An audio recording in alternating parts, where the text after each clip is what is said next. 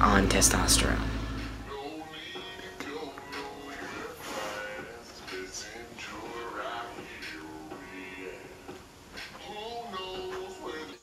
Hi, welcome to my channel. Hi, how you doing? I hope you're doing good.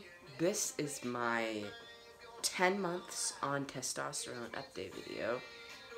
10 months? 10 months, 10 months, 10? I think it's 10. Pretty sure, yeah, it's 10.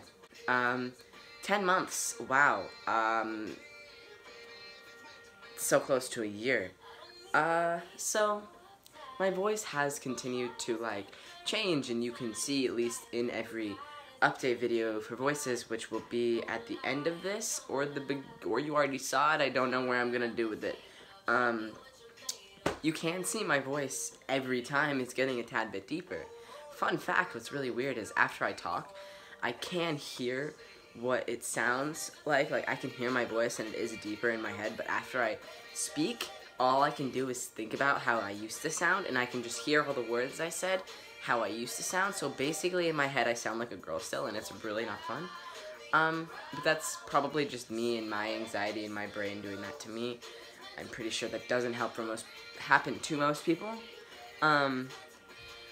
Let's see.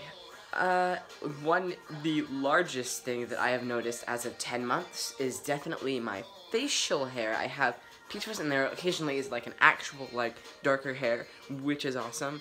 I don't know how close I can get to the camera without making me all uncomfortable, but let's see. Yeah, you can't really see it with this lighting. My ceiling light is dead, broken, trashed, and so we have a crappy light here in Windows. Yeah, you can't see it, unfortunately. You can see my oily skin. Okay, I think that I just have, like, hairy genetics, because hair is a thing that is in a lot of places, especially, like, even on my tongue. I wasn't a huge fan of the idea of getting hair on my chest and my stomach. Like, I don't care, like, because that is a thing that biological men, like, they have a lot of hair, but some don't, and some, like, shave, or some get it removed, or whatnot. But I'm fine with the hair that's here, but I have, like, more viewable hair here and on my shoulders, and it's just like, I'm kind of good.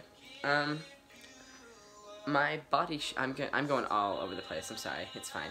My body shape is it has changed definitely, but I'm still extremely insecure about the curvatures, which those are things that will 100% ever go away, probably, no matter how much, like, I work out or something, which I don't work out really at all yet, which is why I'm a weakling. Hi. Yeah. So, yeah, this was a quick update video. If you haven't checked out my last video, it was my 1 month post-op video where I talk about my chest and how recovery went and stuff, so that's a fun video. I am very happy in it, and I'm like prancing around without a shirt on, and it's pretty fun, and my keys fell out of my pocket, whoops.